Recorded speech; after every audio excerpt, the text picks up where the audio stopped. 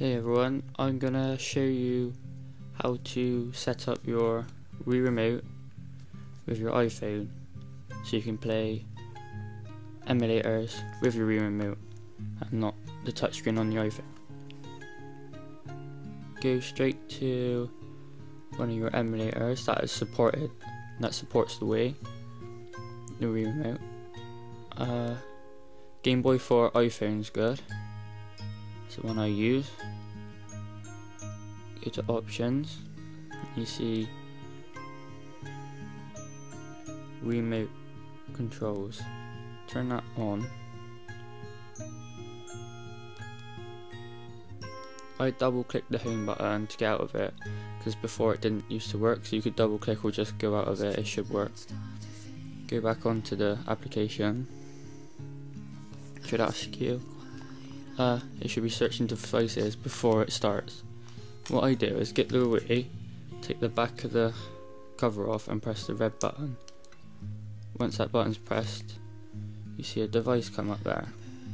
Oh, and it's already picked it for me, but you will see a device come up, and then click on that and it should be connected. If you go in options, the WiiMote Controls should be on still. As you see there. If the remote controls are off, it means it hasn't worked and you have to do it again.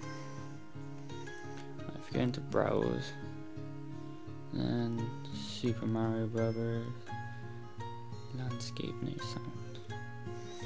Now I'm going to try and do this together here so you can see. Don't know how I'm going to do this.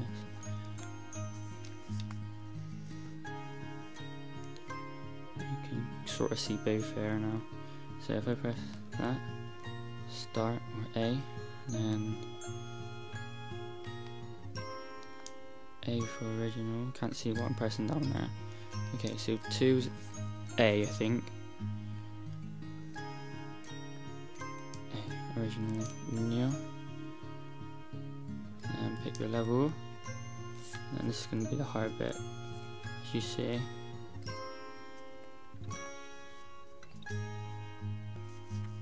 Oh, turn this way.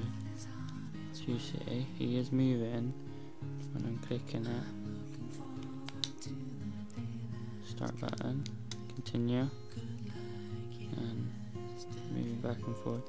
Jump, as you say, high jump. It's got normal, small jump, and high jump.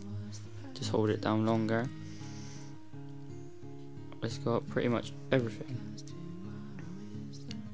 So that's how you set up your Wii Remote to your iPhone to play games on it.